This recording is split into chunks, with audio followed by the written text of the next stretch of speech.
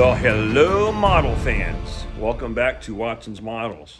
Check out the jerry cans. I got a bunch of jerry cans in the shop, but they're all pretty much the same. They're all like, you know, mid-50s era and stuff like that. But today, just going to show you a couple, and then I'm going to show you the 16th scale versions that a friend of mine is producing, and they are awesome. So anyhow, no, this is not a German jerry can. Looks like a German jerry can, but this is actually Swedish post-war can, and you know, it's awesome. I got 3 of them for a super stupid price, meaning dirt cheap and full of good gas. So the other 2 are right down there. Anyhow, yeah, I just thought I'd show you a couple of these cans. They're kind of cool. Let me turn the camera around. Once again, this is my my 45 Ford GPW project, and you can see all the primed parts, and there's some fresh green parts in there that are all new and replacement and whatever. But I'm collecting all my nuts and berries, and we will get this thing rebuilt one day.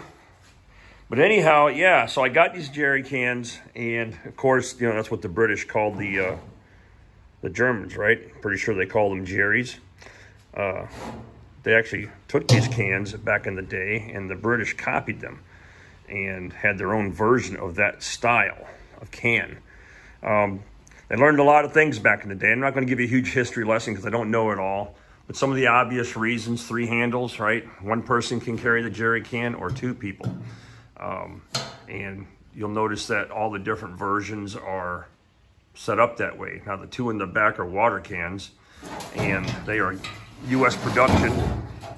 This one here, you can notice how this is kind of caved in, and we've got embossment in here, and I think this one says it is a 1942 U.S. And what's interesting here, it's got a relief valve. Okay, this one is from 1950. Okay, Nesco, see the W up there? When you crack these open,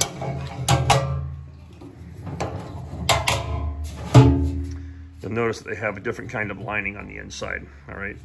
And yeah, these are just display pieces.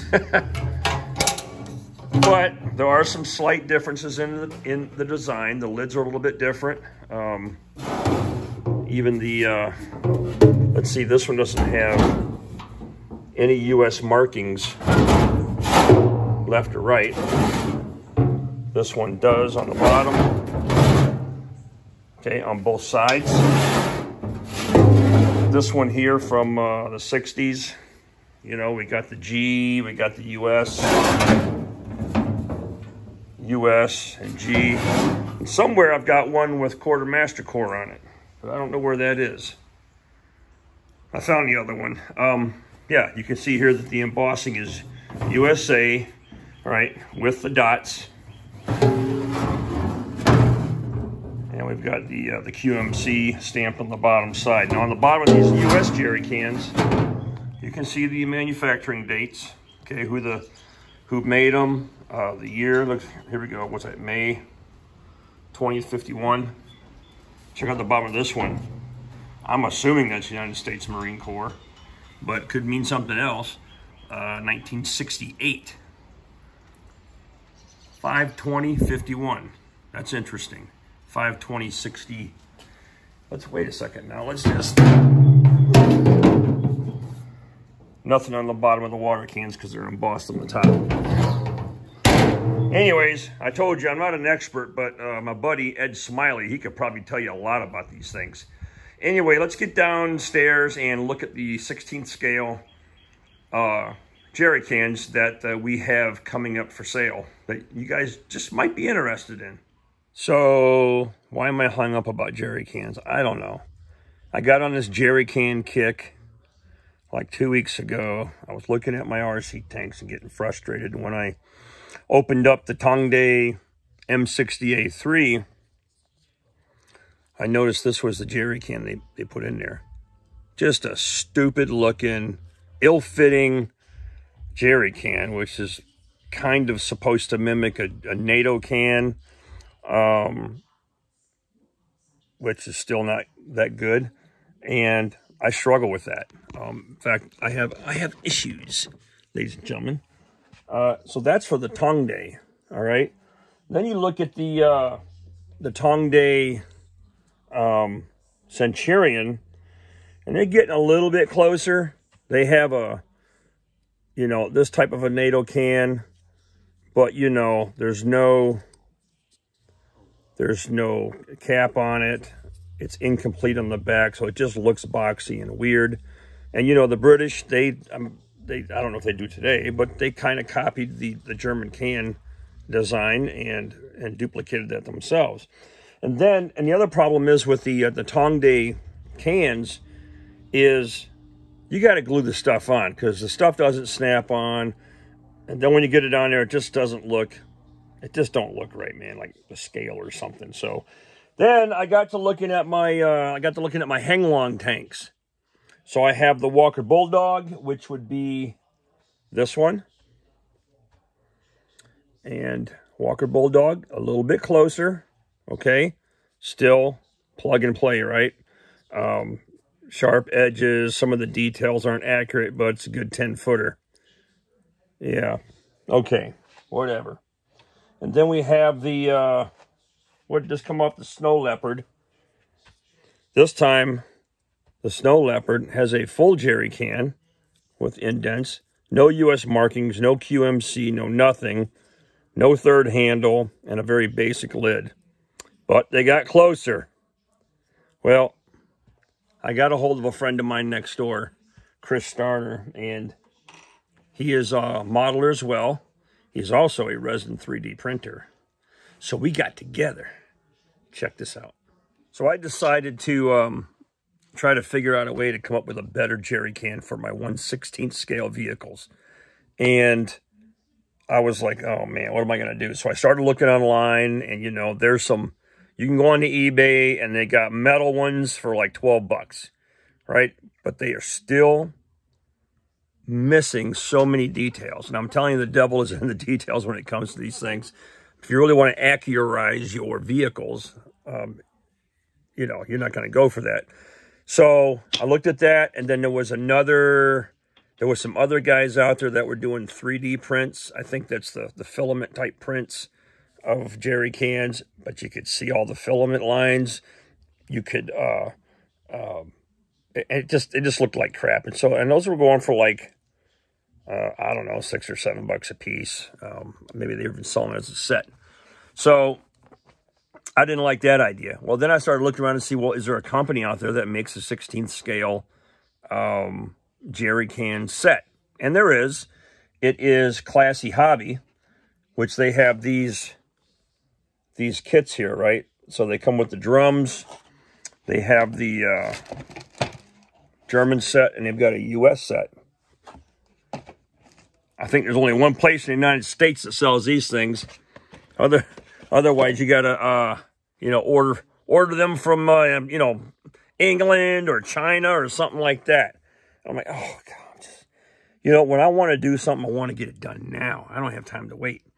Now, I did get these kits in, and they're not bad. I mean, you have to assemble the jerry cans, and they have, also, they do come with the lids for water version of the jerry can, like I have upstairs. Well, then I was looking, I'm like, well, I got a half track. Hang on a minute. Then I remembered, well, crap, I got a bunch of 16th scale tanks and different things. And I noticed the half track had a bunch of jerry cans in it when I was going through it one time. So I opened up the box, and here's what I found. I found more jerry cans. Okay. These are, they look a little bit better. But they got US on both sides, so there's no, quartermaster core markings on there. Some of the lines, like the thickness of the bottom part is thick. It does come with the, here are the tops, and then you've got the water can lid, and then the regular jerry can lid, and of course the 3 handles. So I'm like, ooh, we're almost cooking with oil. I mean, a guy could essentially take this and make a silicone mold, or build them up and make a silicone mold and create his own. That's a lot of freaking work. So, what are we doing? Now let me turn the camera around. This is my solution right here. Now, these are just very fast, rough painted jerry cans, just so you can kind of see the details that are in there. Under normal circumstances, I would airbrush these and done a proper job and dry brush and maybe do a little paint chipping and stuff. But you get the idea here. These jerry cans at 1/16 scale, in my opinion, are hyper detailed compared to what you can get. Even the can I zoom in? Oh, I can zoom in. Look at that. Even the craft stuff, 20 liters. Look at that, 1940. Look at that.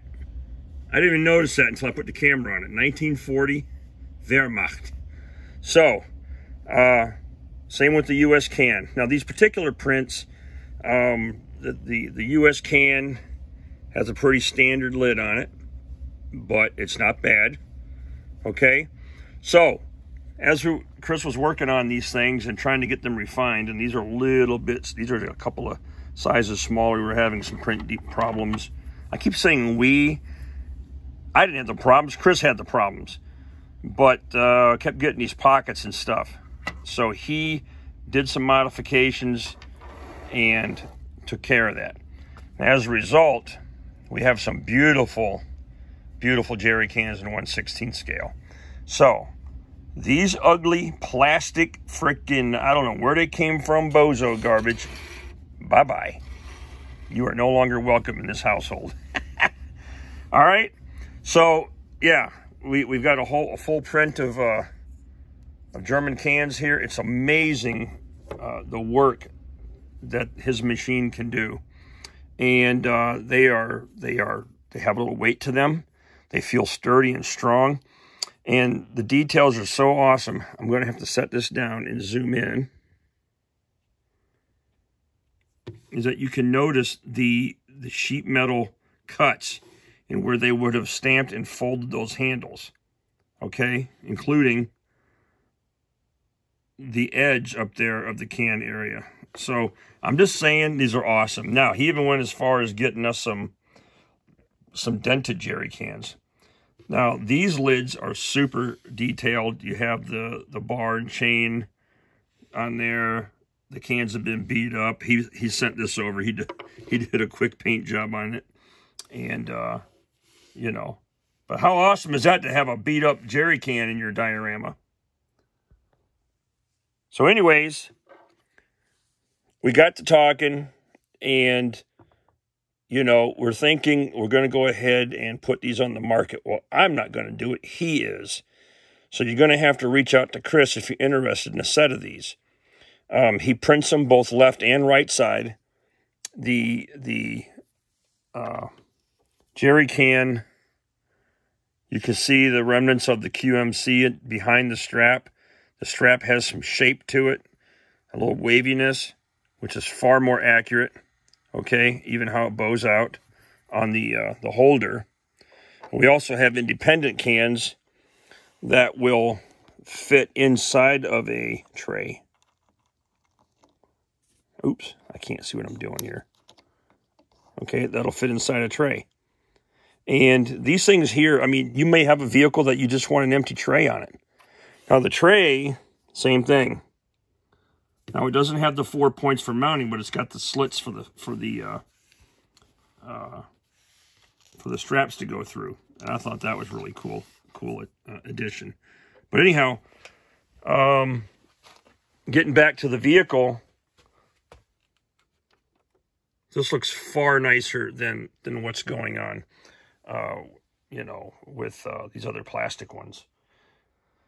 And we come back over to the Walker Bulldog, and you can see the quality difference in the can, the straps, the details, everything. Same with the Sherman. The Sherman got close. They got close, but not close enough in my opinion. You know, and the possibilities of these jerry cans are endless on your display. You know, however you want to put them. Maybe they're laying on their side. I notice on a lot of vehicles, They're sort of laying on their side, not in this particular position, but maybe along the fender skirts or whatever. But, oh, man, these are awesome. I'm just showing you this for size.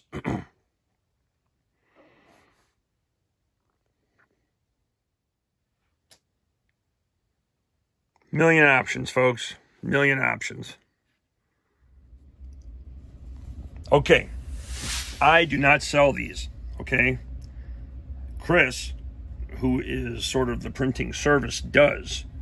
Now, if you want that set that you see right now, you got a left and a right in a tray with a strap. You've got 2 plain jerry cans and 2 trays. He's looking for $37.99 for the set, okay? And I think compared to what's out there, that's a freaking deal. Only because of the heaviness of it, the look of it, the detail. Plus, you gotta know that it ain't cheap to make this stuff. I mean, you gotta buy the equipment, the resins. There's maintenance work involved, so I don't blame him for the cost at all. I'd be glad to do that. Now, if you want a rack of 16, actually, this came as part of the deal. But if you want a full rack of 16, $60 plus shipping, okay? You get to break them off the sprues, though. And they'll just come like that. Okay? Below in the description of the video will be Chris's Instagram page. For now, that's the only way we can get a hold of him. And you can just reach out to him and message him and talk to him. Maybe you would like to come up with a combination of jerry cans. But that's it. That's it. And I love these dented ones, man. They are so cool. So I'm pretty ecstatic about this. I mean, I went from, you know, not having a solution to upgrade my tanks to a solution in a short amount of time. And I had to talk to the right person and find the right information. So, yeah, I hope you like the video. I hope you like this. You know, give Chris a shout and work with him on it. But I think you're going to love these, especially all you guys in the 1/16th community. It's a no-brainer to me, especially the rack. If you get the rack, you know, I mean, you can't get that quality for that price. So, anyways, yeah, I'll have his Instagram information at the bottom, and you know, so here's what we're doing. I'm talking to him about this too. We got to get some water cans, okay, and with the proper water can lid. So we'll work on that. But all right, folks, have a good rest of your day. Thanks for watching Watson's Models, and do me a favor, get out there and work on your models. Tweak them, play with them, look at them, touch them, love on them, drive them, or just sit around and stare at them. Hey, see ya.